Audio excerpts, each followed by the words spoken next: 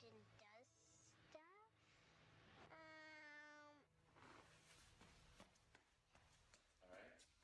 I'm a senior programmer. I'm a UI programmer. I'm a senior designer. My mom's an artist. She works pretty hard. I am a quest designer. I'm a senior character artist. Yeah, it definitely is a very familial environment. My dad makes video games. My mom makes video games. I always wanted to make games. I dreamt of this kind of job when I was a kid. I grew up loving games. When he was little, this was actually his dream job. It never occurred to me that it could be a job. Sometimes I still feel like that kid. Wait, I'm an adult? Sometimes I have to pinch myself that it's real. I love what I do. I mean, it's video games for a living. That's gotta be really cool. Of course. My dad's games make people feel happy. Scared, excited, Badass. All kinds of feelings. I'm actually working on an RPG. I'm working on a shooter. It's a really cool mobile game. Esports. First person, third person, fantasy, dystopian. A horror game. It'll scare the shit out of you. Hang on.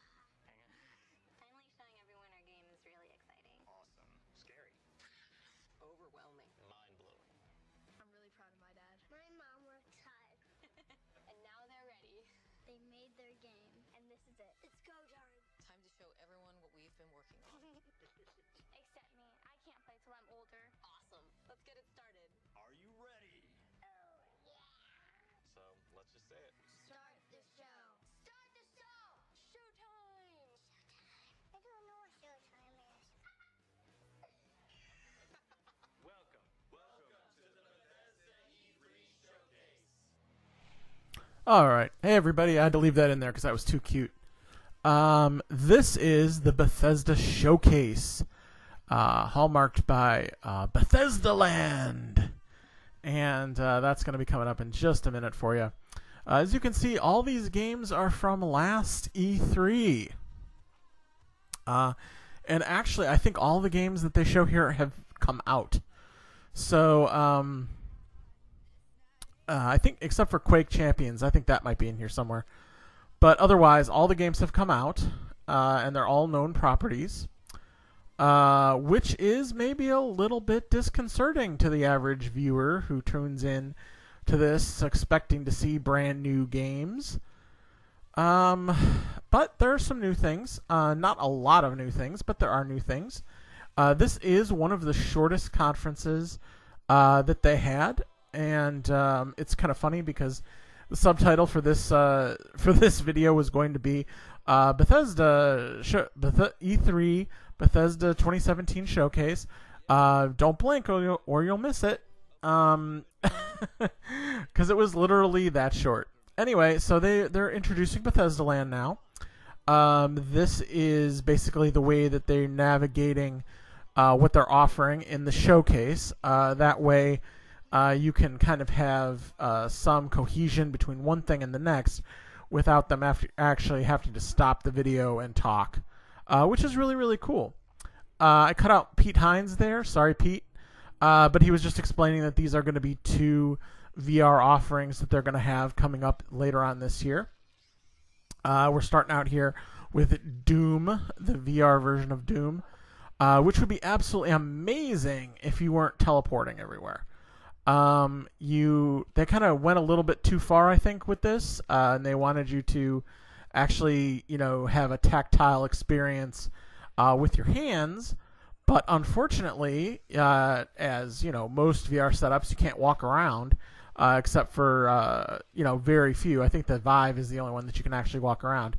So the fact that you can't walk around means you have to teleport everywhere, which is a tried and true VR trope nowadays. But I just think that it takes away from Doom, and it's not something that I would want to do. I would much have preferred them to have just a 3D VR experience with the controller, which maybe they tested and it makes people sick or something like that. But this looks like it would make people sick too, because you're flying into the air. This is another thing that they're showing. This is the Fallout 4 VR, which is actually, I believe, it has a possibility of controller support, although it does show the Oculus Touch. So I'm not sure which one you are, if you have a choice or if you're locked into one or the other. If you do have controller support, I think that would be really, really cool. If you don't, well, that's the way the cookie crumbles. But I think it would be neat. Either way, it's a full-blown game with VR support, which is really cool. I don't know how it's going to play. I don't know what the frame rate's going to look like. I don't have any idea. I'm assuming that they're thinking of this being on the computer. So being as it's on PC, you might have a lot of headroom considering right now I think Fallout, on a maxed out PC with like a really good graphics card and stuff like that, probably, anything 1060 and above, or for you Radeon folks, 480X and above, I think you're getting probably close to 80 frames a second on a regular PC. So probably this will drop it down to 30 frames a second, but you'll still be looking at 1080p in both eyes, which will be really cool. So that would be that I think would be well worth if it works out that way. I have no idea. Most people said last year, excuse me, I can't talk right now, that the version of Fallout 4 that they saw in that they were demoing, and I believe they were demoing it on Oculus, or was it the Vive? I think it was I want to say it was the Vive, that they were demoing on the Vive. They said that it worked really, really well. That they were using a controller then, but they said that it worked really, really well. So that's kind of cool. This is Elder Scrolls Online. This is the new expansion that's coming out, Morrowind. And these are some YouTubers who got the expansion trailer early, which I'm sure they were thrilled about, which I can't imagine why you'd be thrilled about getting a trailer early, but hey, why not? Anyway, and of course, Elder Scrolls Online, if you don't know, doesn't look like that. They'll show you real gameplay in a second. This is just, a little cinematic taste. Kind of like the difference between World of Warcraft, how it actually plays, and what all the cinematics look like. Here we go. Here's some gameplay. I had a brief stint in Elder Scrolls Online, but in general, I played it for a little while, but I really did not like it after a while. The graphics kind of were a turn-off to me. They just weren't good enough. And I always felt like I was playing like the 360 version, It seemed like I was playing like somebody gave me Skyrim, but like the 360 version of Skyrim, which I know doesn't exist. But I mean like a really old version of Elder Scrolls. Not something that is up to date and new and, has really mind-blowing graphics and stuff like that. It always just felt like, it looks all right, And I still feel that way about it. It's like, it looks all right, but not something I could invest hundreds of hours into. I have to say that it's very strange because I always pushed back on the idea of World of Warcraft being so stylized and them never trying to do a more realistic look or feel. And now I know why. Because World of Warcraft actually still looks really good. Whereas a game like this, the graphics kind of were set when it came out. And they really can't go too far beyond that without alienating players and, having to do a lot of rebooting in the world and things like that. So, even if it does look better now than it did when it came out, it's only by like degrees. It's not a big, massive overhaul. Speaking of better graphics, we're going to be looking at the Bethesda Creation Club, which is a thing for modders. But these modders are actually employed by Bethesda, so they're not just your average person out there who decides to make mods, which I know is not an average person at all. But they're not just your average modder. They are people who Bethesda has plucked out and decided to pay, and they're trying to get a return on their investment now giving them a place to show their work and be able to pay for their work with credits. Now, how do you get credits? I have no idea. They haven't announced how you do that yet. The biggest thing with this, though, is that these mods are integrated into the game. So you can get achievements with these turned on. It's not like mods that we have now, where if you turn the mods on, that's it. You won't be getting any achievements. You can't use those saves with through a playthrough that you would try to get achievements. As soon as you turn mods on now, it shuts all that stuff off. Well, in this case, it doesn't do that because these are special. These are more integrated into the game. They won't. They're talking about it won't cause any stability problems with your game. It's been all the quality. There's been a quality assurance pass and everything else. So that's kind of cool. I have no idea any more about it than that. But it's coming this summer, so we'll be all finding out soon enough, I guess. You'll notice there's quite a lot of these little black transitions. Those are not mine. That's comes from the conference. So don't think I added those. Because as you can see throughout this whole thing, BE3 is on the screen. So this is not it's not something that I did. So this is the Elder Scrolls Legends, which is the card game that was announced last year, and it came out last year first in beta, and then they rolled it out into the regular, rolled it out into open beta. It was a soft launch. It's a free-to-play game. It's a great game. I really enjoyed playing it. I really enjoyed the story mode. I played it when it was in the beta, and it had the story mode. I believe that footage is still up on the channel for you guys to take a look at. I played until there was no story mode left. I really liked it. And they're saying that there's more story mode to come, which sounds really cool. I think that there's going to be some Dark Brotherhood story content, which is what I was just saying, which sounds really neat. I really can't wait for that. Obviously, the in-game tournaments, not so much. Coming next month, it's going to be on your Android and your iPhone, which is a different. I don't know how they're going to do that, but we'll see. And then they're going to add an expansion to all this with Skyrim, which is obviously going to come a little further down the line. Now, as far as I know, this game, I mean, I would not want to play this game on my phone. I don't know how anybody would do it, but I don't like playing Hearthstone on my phone because my phone, the area on my phone is just not big enough, I feel, for either one of those games. But maybe you have a really big phone. Maybe you have a Galaxy S8 or S7 that's real big, and so that maybe would help you. But for me, for my phone, not so much. If I wanted to play this on a mobile device, I'd play it on my tablet. But yeah, but definitely on the PC is where I like to play this game. It runs pretty well.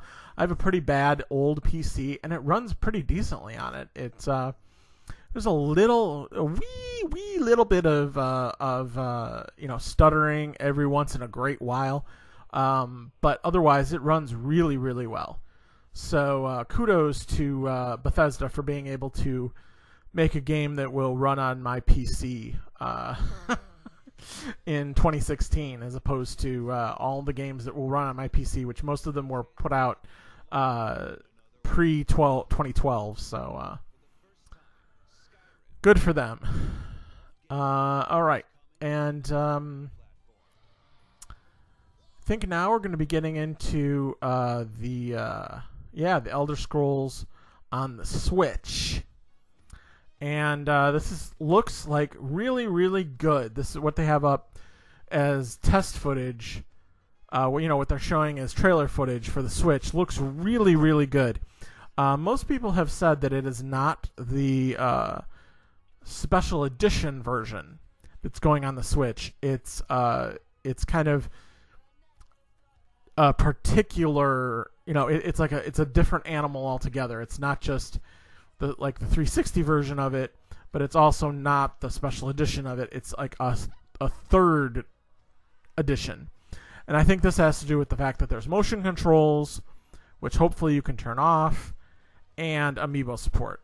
So, I mean, neither one of those things, obviously, were in the in any other edition of the game. So I guess that's why they said it was a different version altogether. All right, now we're starting to get into the meat of the conference, kind of what you came here to see, kind of deal. They kind of vary this up a little bit, but they kind of hide the lead a little, because I guess they wanted to just sit there through the whole thing. I guess, I don't know. I have no idea. It's kind of like primetime television or something. They're trying to drop in the good stuff as much as they can.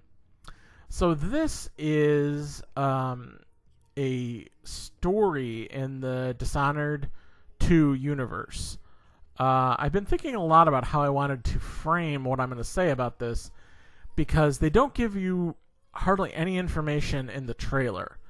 All they do is talk very broadly about what's going on. This is the whaler ship captain who is going through and doing this. She's saving this guy who is, I guess, the previous captain of that ship. And they are going to go off and try to kill the outsider. And I thought this was DLC.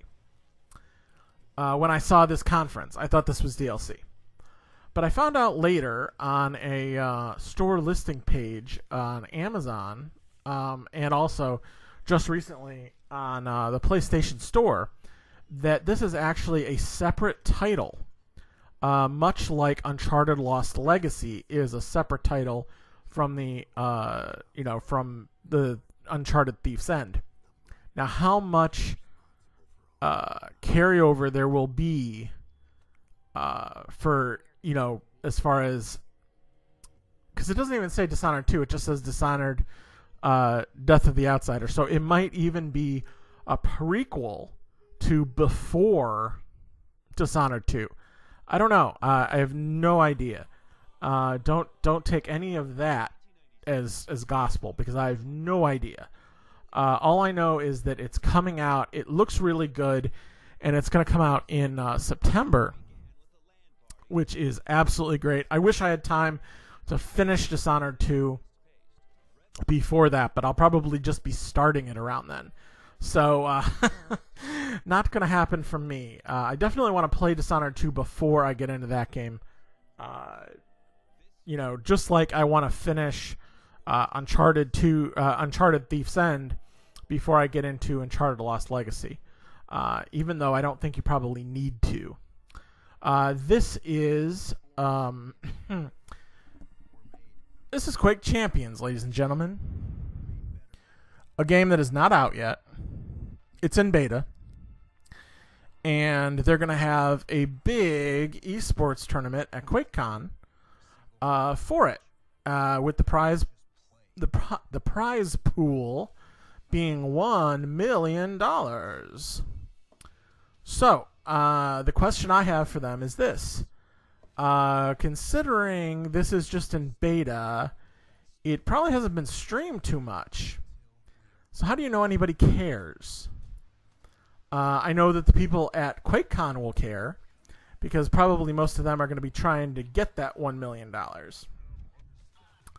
But normally, the way that you kind of accrue a prize pool is from sponsors and advertising and things like that. Well, if nobody wants to watch it, there's no reason to have sponsors or advertising or any of that, because nobody's going to see it. Somebody will see it, but not very many people. So anyway, they're kind of banking on this being like, they're talking a lot about the original Quake, and they're saying, oh, yes, the original Quake was the first esport and all this other stuff. And it's like, yeah, okay, that's fine. That's true. I would almost argue that Unreal Tournament was, but that's just me. But anyway, this is not that. This is something else. It's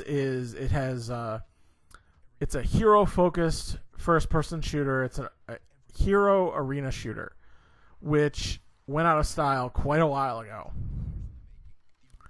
So I'm sure that the people who are into it are really, really into it, but I don't know if that's going to translate into $1 million. I hope that the people who are competing with this really enjoy it and really have a good time, and of course get their $1 million. Somebody, I'm assuming, is going to get their $1 million. So that's awesome. I mean, I'm glad for the opportunity for the community, but as far as a business decision, I think this is nuts. Play now in the beta. Whatever, guys. Soft launching it right into an esport. Good luck with that. So, and now we have probably the second most exciting trailer that we could have in this showcase. We're coming up on it. We're building towards, the real meat, but we're getting there. This is really good. This is Evil Within 2. This is also, and the just so you know, the Dishonored Death of an Outsider trailer is up on the website, as is this. So all you have to do is go to Hades Times, and you can see both of those. The link is in the description, so you can just take a look.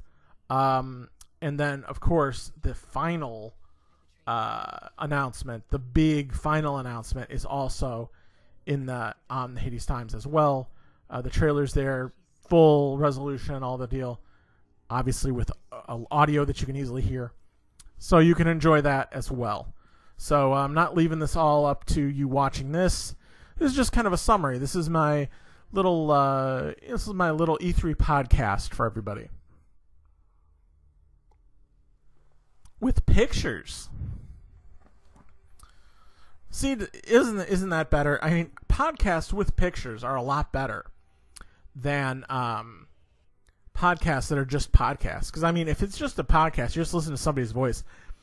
I mean, yeah, it's good. You can listen to it in the car. You can, listen to it while you're running, things like that. But this, you have a full audio-visual experience. What's better than that? TV is better than radio. Everybody knows that. Anyway, so no more self-aggrandizing.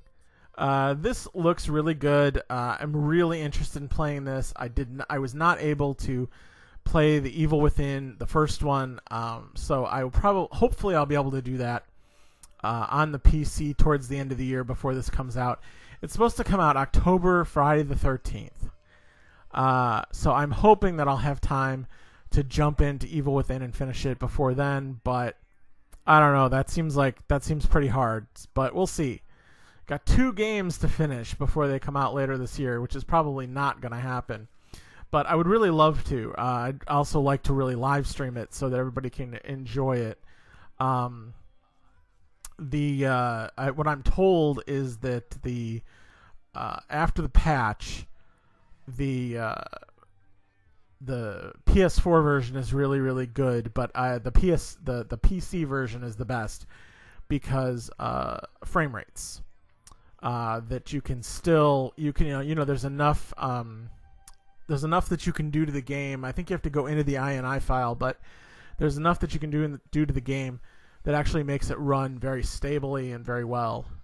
So I can't wait to jump into that if I possibly can, because that'll be really cool. Because I've seen some of it, but I've not seen all of it, and I'd really like to before this comes out, because probably going to be one of the more different games, especially coming out this year.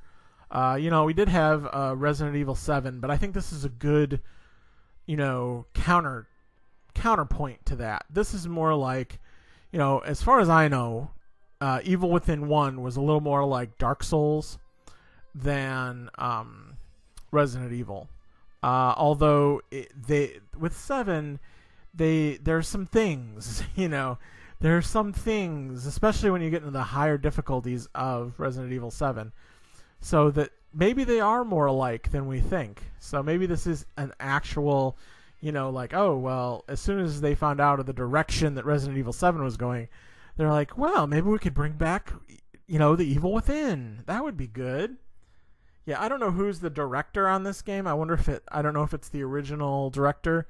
If it is, then we know that it isn't a reactionary project. But I'm sure we'll find out more about it as time goes on, and as we get closer to October. I'm sure they will really be pimping it out, pimping it up, making everybody very much aware of the game, because the first one didn't sell very well. So I'm sure they're going to try to rectify that problem with the new one. And now this is their one more thing moment. And man alive, is it one more thing. This is great. I'm going to let this play. Turn up your volume as high as it can go.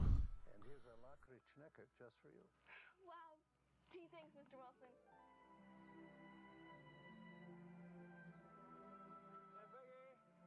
Hi, Bill.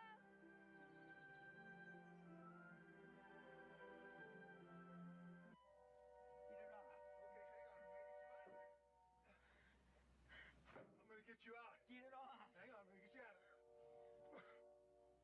Hang on, buddy. Just hang on.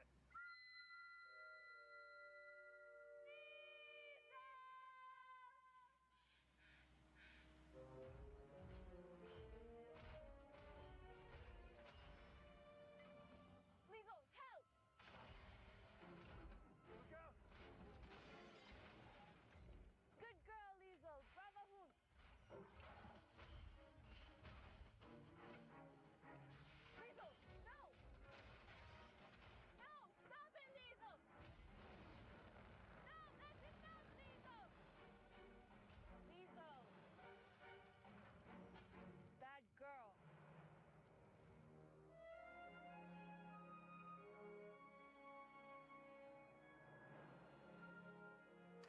Good nutrition is a matter of state security.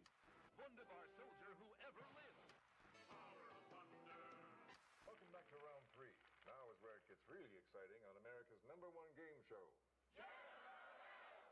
Okay, hands on your buzzers. Here we go. The Honorable used exercise self-control. Illegal. Darker shame, darling, darker shame. Thank you for all. I would say that was probably one of the best parts of the entire conference. Just that cat sitting there beating on the remote control. So this is Wolfenstein 2. I don't know if they call it 2. It's Wolfenstein. I believe it's called Eye of the Colossus.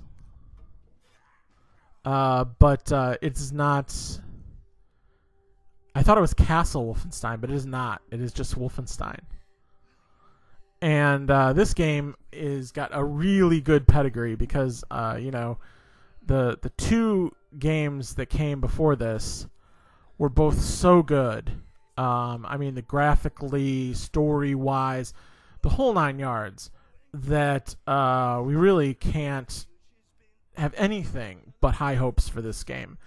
And I'm really excited to see what they do with it. It looks like there's a lot of really good, interesting things that they're going to do with it.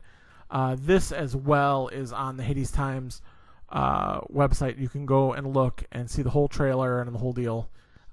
In higher resolution, full audio, the whole deal. It's great.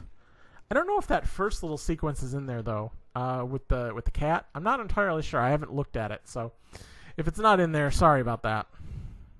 I don't want to rev up your hopes and then dash them. So this was a great game reveal. I really appreciated this, and I think that this is going to be one of the better titles coming out this year. This obviously and the Evil Within 2 are both going to be landmark titles for Bethesda, and all of these games, everything that you've seen so far, is stuff that's coming out this year. That was their motto in this press conference, that everything that you see is coming out this year. So, all the VR stuff, the whole thing is coming out this year, which that's really cool. It's a different way of doing it. I'm very excited for next E3 when they have a press conference, because I'm going to want to see what that stuff is going to be, because obviously they can't again say this is all coming out this year. So it's got to be all stuff that's going to be in the future, much like the way that 2016's, like half the conference was stuff was coming out later on in the year, and then the other half was coming out the next year. So it's going to be very interesting to see what the next thing is. I'm really surprised that this Wolfenstein thing it was kept such a good secret, because obviously nobody knew anything about it. Also, The Evil Within 2, also no chatter about that or anything like it. So that's really, really cool that they were able to keep two really big games under wraps. It seems like most publishers are really good at keeping DLC under wraps. Just recently, some of the stuff that's come out from Sony, there were some really big DLC announcements that I was shocked that there was like, wow, nobody said anything about this. So that's really cool. Really, really excited about all that. And this is going to be really a great game, I think. This is going to be a lot of fun. Lots of, story obviously not taking itself too seriously, which is really cool. And, really excited for the possibilities of this game. Being that it takes place, in the United States and everything else, it's going to be neat to see what another front of this fake world is. Just want to let you guys know that this stuttering that's going on, that's coming up here, was in the stream. It was not me.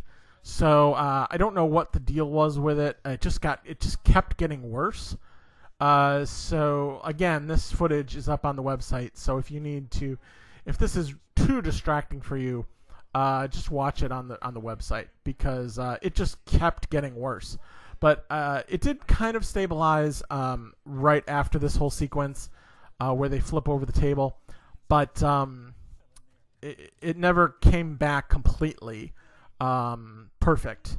So again, if this was a big deal for you that you didn't, like, God, this sucks. Sorry, that's just the way the stream was at that point. I guess it was a little laggy or something. I just really wanted to show off this whole thing where he gets into this guy and he starts flamethrowing everything, because obviously that is in-game footage. This stuff here, we're obviously looking at in-game footage, so that's really cool. Is a nice little cherry on the top for this trailer. And that's going to about do it. This is the end. This is the last announcement. So I hope you guys really are having a good day, and I hope that you enjoyed this video. If you did, please give it a thumbs up. And if you're new around here, make sure you hit the subscribe button on your way out.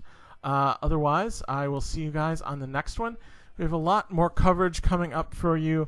Getting this stuff out as fast as I possibly can, but it is a lot of work, so that's why it takes so long. So sorry about that. Hope to have more stuff for you very soon. Thanks, guys, and have a nice day. Bye.